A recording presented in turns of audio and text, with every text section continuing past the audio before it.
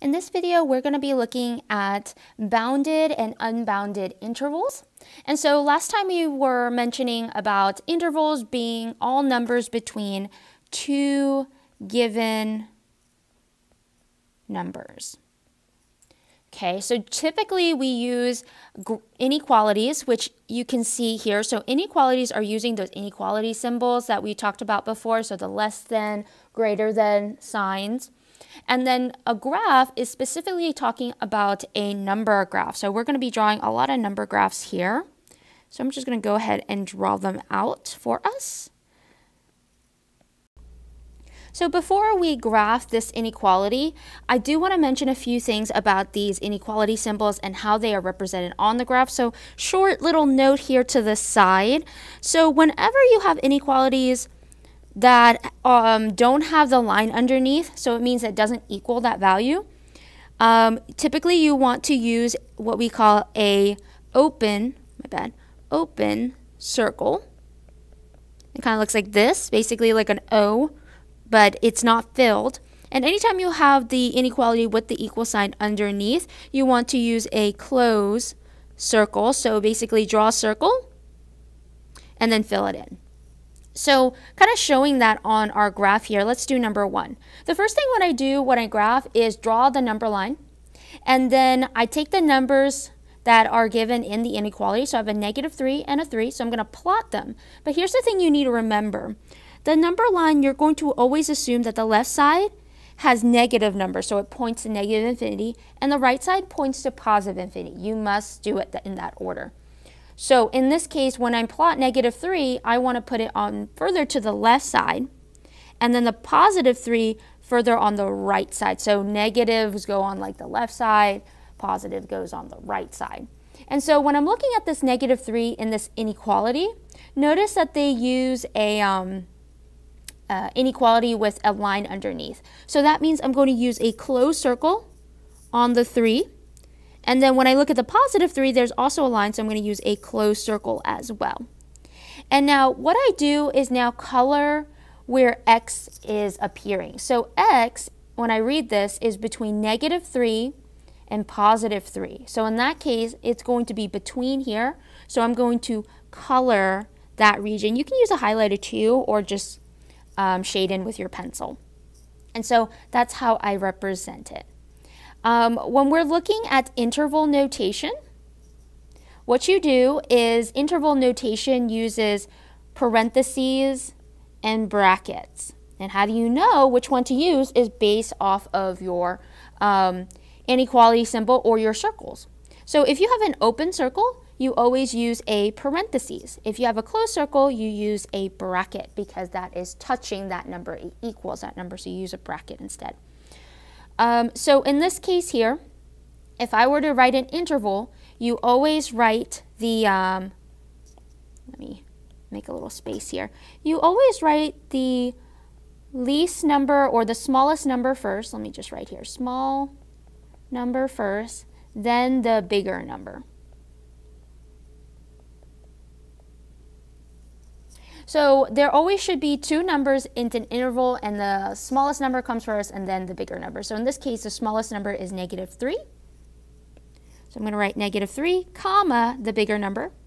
And what I do is look at the number and its circle. So this was a closed circle, and this one was also a closed circle. So both of them I'm going to give a bracket. All right, let's try another one here. So this one has the inequality sign that doesn't have an equal sign, but first let's pop in our number. So again, it's -3 and 3.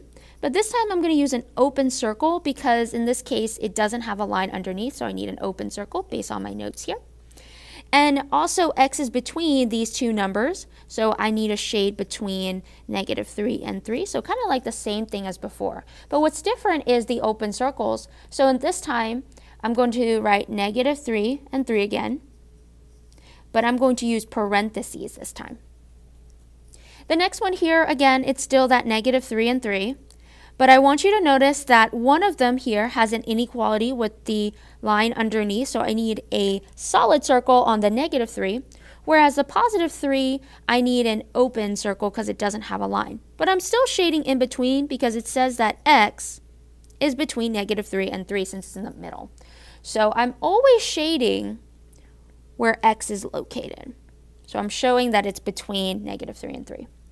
So when I do the interval notation, I need to do for the -3 a bracket, but the +3 needs a parentheses.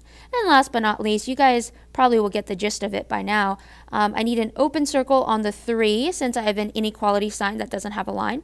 But this one I do have a line on the +3, so I need a closed circle. I'm going to shade in between again because that represents my x's. And so I'll need my interval notation to be a parentheses first this time, and then a bracket. And there we go. We have just created our bound intervals in 3 different representation: an inequality, a graph, and an interval notation. By the way, bounded intervals is referring to that the x is between 2 numbers, but this is not always the case. So bounded is kind of nice because there are 2 finite numbers that it's between, but I'm going to show you some cases where it's not so finite.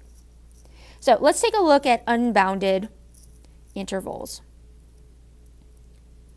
So when it comes to unbounded intervals here, like the ones we have in these examples, notice how the inequality, I don't give you 2 numbers besides x. In this case, x only has 1 number that's being compared to. So this one says that x is greater than or equal to 2. So first thing I want to do here is just draw my number lines. I just want to get warmed up here, draw my number lines.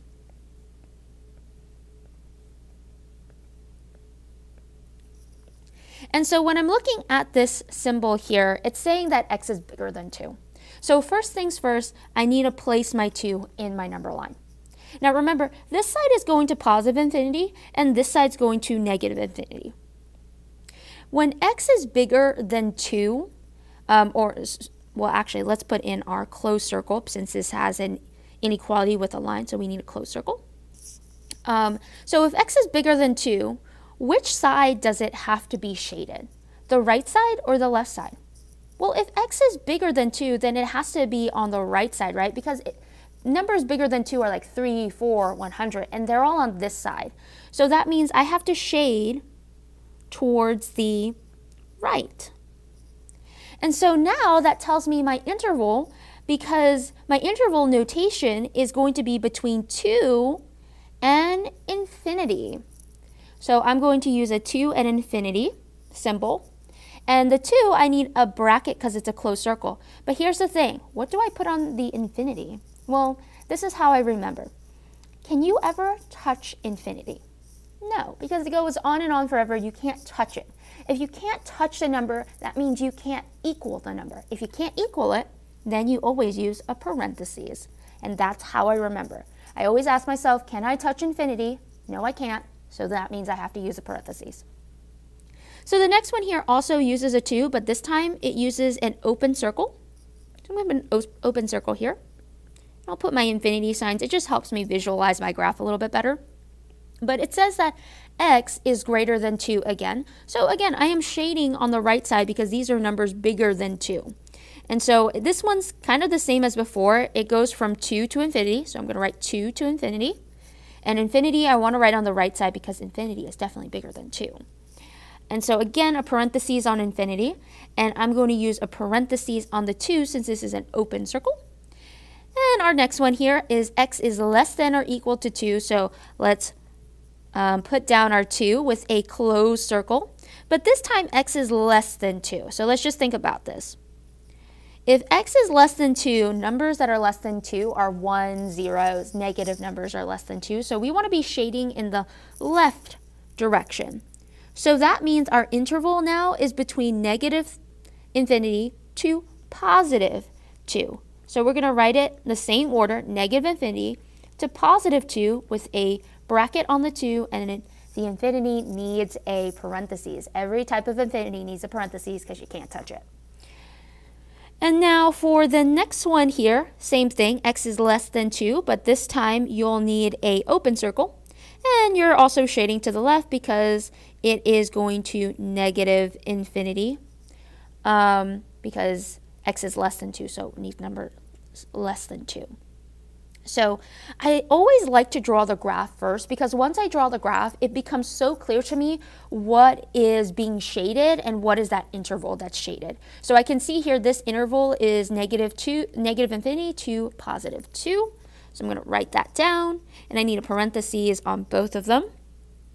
Now this last one here gives you the interval first, and then we have to fill in the other two. So this interval here has a negative infinity to positive infinity. So let's just go ahead and represent that on our graph.